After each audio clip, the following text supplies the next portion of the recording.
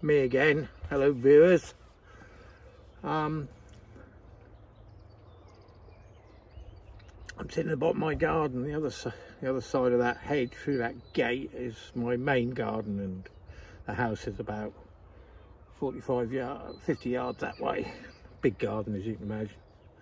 That way is the North Sea, marshes and a river, and yeah, this is my little hideaway from all the holiday makers and that, because it's a silly season now.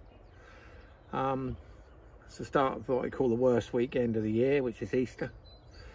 When living around here, we get everybody up here. We've got people on holiday, and we've got all the second homers up and all the people like that, and so we've got sort of double bubble really, and a huge amount of day trippers. I mean, although the weather's been pretty crap this morning, it got better this afternoon, and people are flooding in. Well, I biked to Yarmouth today, and that was absolutely packed in Yarmouth, packed in Galston, and pretty busy in Lowy as well. So, or Lowestoft rather, your local colloquialisms aren't the thing.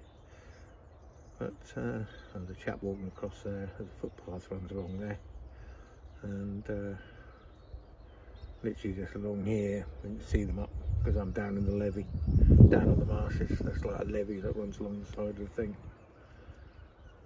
I just thought I'd mention, I mean, if you ever think about visiting Southwold, a few do's and don'ts really. I mean, from a local, it's very easy to get ripped off in this town. If you want to, if you just come for a day or coming on a holiday, one or two things to remind yourself of. If it's Adnams in the name, or owned by a company called Adnams, which is the main brewery in the town, it's going to be expensive. And the quality is, the coffee's no better than anywhere else. I mean, the beer, if you like Adnams beer, fair enough. I got drunk on it really bad when I was 18.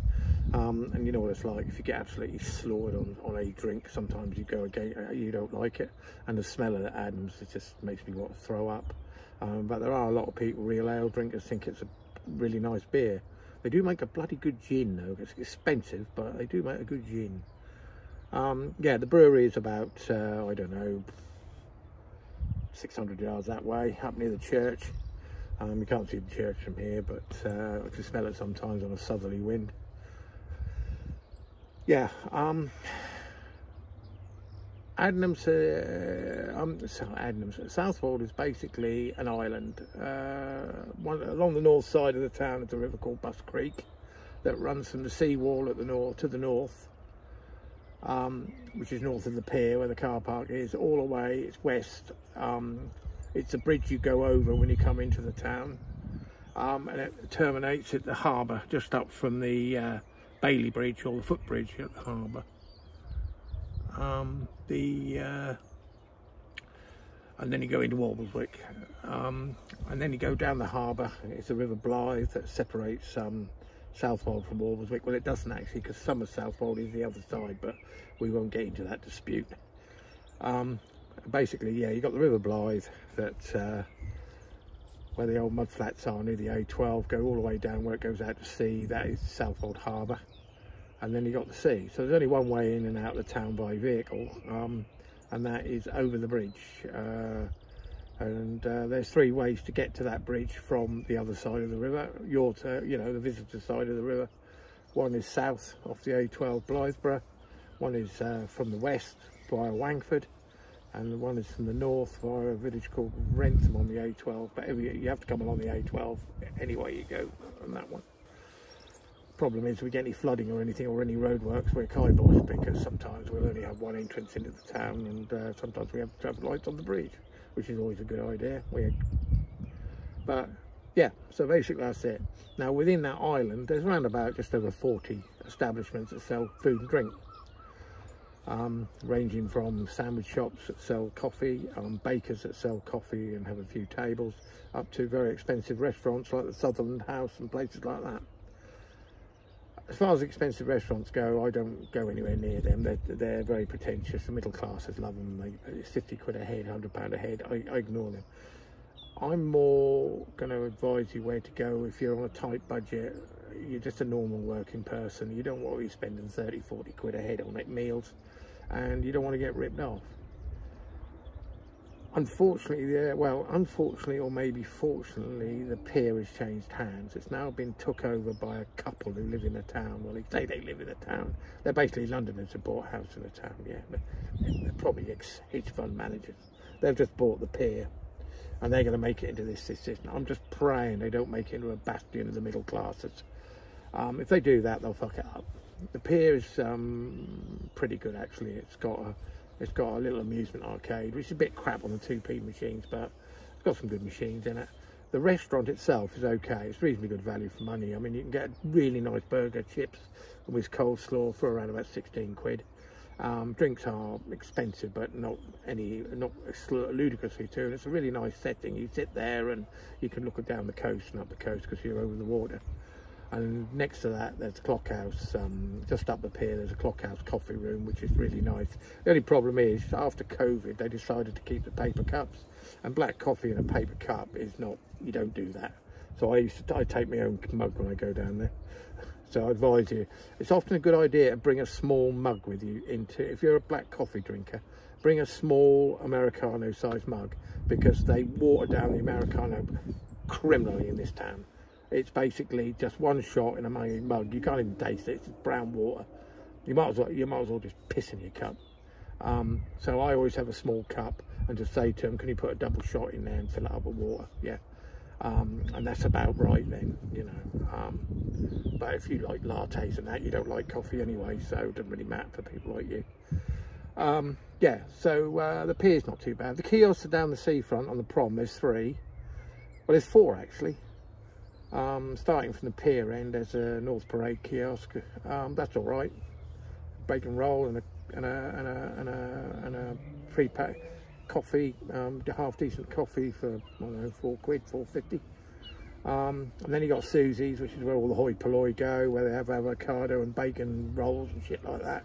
That's okay, but that's where all the middle classes congregate. And then you go down the bottom where Gun Hill Tea Room is, which is mostly, it's infested with dogs, because that area they can walk the dogs all year round. So if you don't like dogs, don't go to Gun Hill Tea Room, because it's just like dog city. But if you walk dog and you want to drink a coffee while you walk the dog, that's ideal. Gets very busy though in the summer, spring. And then a bit further down, right down near the harbour, down near what they call the concrete jetty at the entrance of the harbour to the sea, there's a car park there, and there's a little kiosk there, and they do very reasonable coffees, snacks and that, and you can sit round it on the benches. You've got a loo right across the road, so if you're like me, you got the old prostate bloody business, that's a pretty good thing.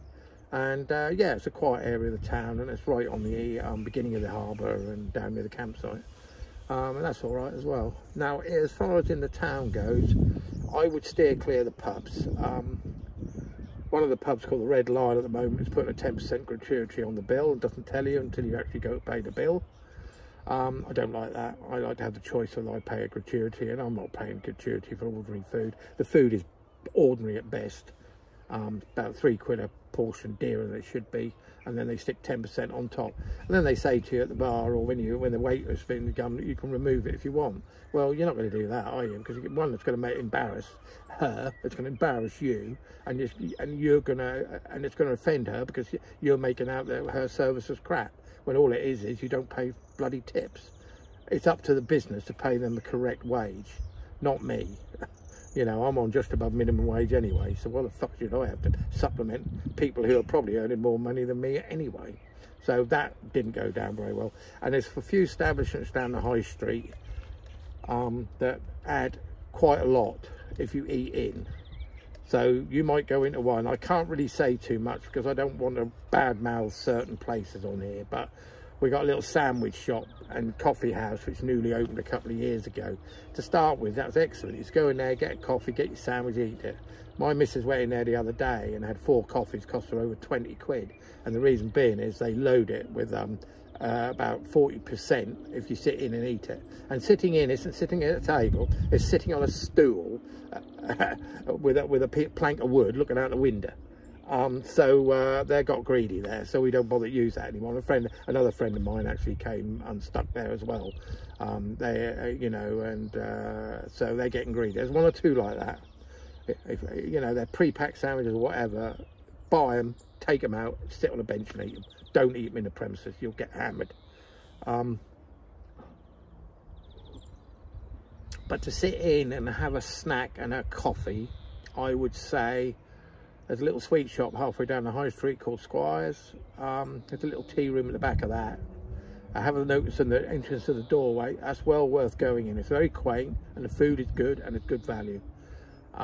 Farmhouse Bakery a little bit further up the street from there, they're very good reasonably value. They'll make big baguettes to order, big sour salad baguettes. You can either eat them in with a cup of coffee or take them down the beach and eat them. Excellent. But everywhere else, there's a few other places. I mean, there's one or two chain places like the Tipsy Tea Rooms. If you can get past Frau Oberst, the bloody person who runs it, old bag, and really does. I don't think she wants customers. She's so bloody aggressive, grumpy. Either that or she bloody doesn't like men or whatever. I don't know. I never get a very good experience with her. Yeah, there's one or two of them. There's a pasty place, which is like a Cornish pasty place, which is okay. I mean, the coffee's all right, but the pasties are quite expensive for what they are. It's a good place called Fully Loaded, where you get loaded chips, a lot to eat, 15 quid, 13 quid for a big hot dog and loads of chips. I mean, that's pretty good. That gets very busy though. You have to end up taking it to takeaway. The chippies, there's two chippies in town. Mark's Chippy, which is down near Fat Face, is okay. I don't bother with it. And as for the other one, there's two. The other one is basically the same chippy. They got one in in East Street up near Colin and Clare, really expensive shop, and one down the harbour. They do these posh refry 3 times chips. Basically, they just taste like McCain oven chips. They charge a fortune for them, put them in a pretty box, give you a slice of lemon and some fucking parsley, and charge you twice as much as what they're worth. And to be fair, they're crap. People queue for hours for this shit, and it's not worth it. If you're going to come to Southwold, steer away from these places because you'll spend your whole day queuing. Keep away from them. They're just not even worth the fucking bother. If you want a decent portion of chips, it's easier to drive to bloody Kesselland up the coast and go to one of theirs 2 chippies. They're really nice there. And the same problem with Aldeburgh, totally overrated chip shops and queues out on the Buckham Road, you know. There's loads of better places than that. There's better places in Leyston and all these. So if you want fish and chips, you're better off to wait till the end of the day than on your way home, call in at Halesworth, Leyston or somewhere like that, or Kesselland or Pakefield and Lowestoft and get your chips there. Far better, far better. Yeah, I think that's about it really. I mean, there's loads of other places, but they're either very expensive or very pretentious. You know, so it's up to you to find out about them. I mean, I'm not really that bothered. So, you know, the shops in the town are very expensive. The co-op is very expensive. Tesco's is. Tesco's have about 10% of their stock is what I would call normal Tesco prices. The rest is jacked up because it's Southwold. Same with co-op. I mean, co-op prices are ridiculous. They have one or two cheaper things there, but you just got to look around the shelves until you find the special offers. If you've got one of the co-op blue co-op cards, that does work in co-op, and you can get some special offers on that. So that's worth remembering if you own one. And but that's about it, really. I mean, there's a that's about that's it, really. I mean, out of all the places, the ones I've mentioned are probably your best bet. If you're staying here, don't. I'll give you a word of advice. Stay and drive in. There's loads of places to park. It's 4 quid a day to park. Yeah, 5 quid a day. It's cheaper to stay at a nice cottage in the country, 10 minute drive, 15-minute drive away. Say at Wangford, Wrentham, somewhere like that. But to stay in the town, one, you can't park. You'll end up parking miles from your bloody house. The prices are just ridiculous. There's a cottage, there's a house just opposite where I live. I mean, I live in a council house. I mean, this is the council estate where I am. I mean, they're all ex-council houses. The one opposite me, they charge 1,800 quid a week off peak for that. And there's a 5-bedroom one a bit further up. They charge £4 grand in the summer for a week. Don't bother. It's not worth it. You're far better off either stay in Lowestoft, or go one of the caravan parks. You know, there's a really good one at Park Dean, one at Kessington. There's a Park Holidays one called Carlton Mere at Saxmundham. That's a lovely little park, that is. Off peak, I mean, this time of year, you get a caravan for 4 days for 120 quid. Stay there and then just drive in. If you want to see Southwold, Aldeburgh, any of these, just drive in, park, come in fairly early, get here before about 9:30, park, pay the day ticket, but park in the car park, bring your walking crews and everything like that, and you'll have a really enjoyable day. Yeah, but don't stay here. It's not worth it. The beach gets crammed in the summer.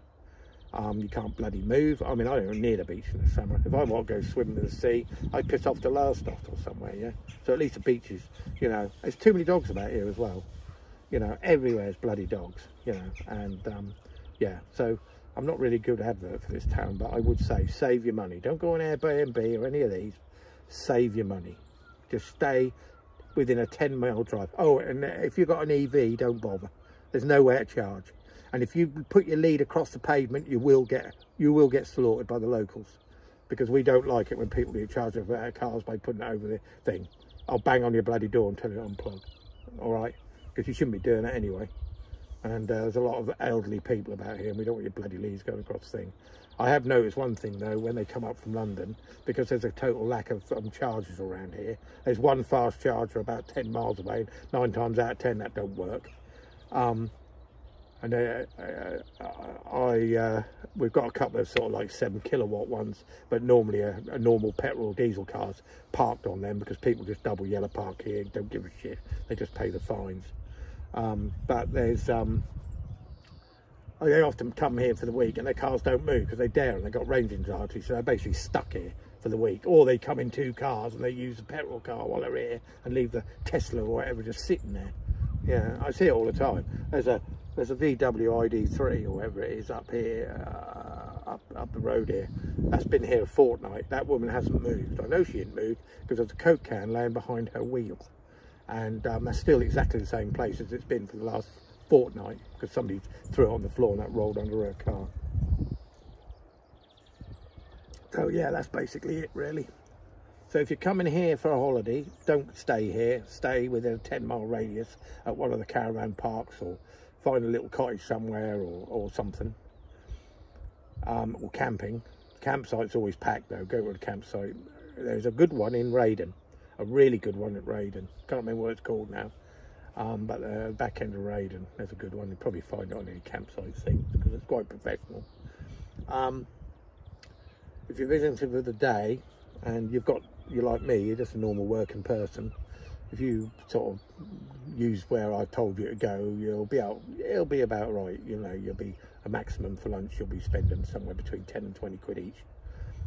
Just be careful, because they don't put a lot of prices out there, and until you get in there and sat down, that's when you get the shock, and then that's embarrassing because you have to get up and leave.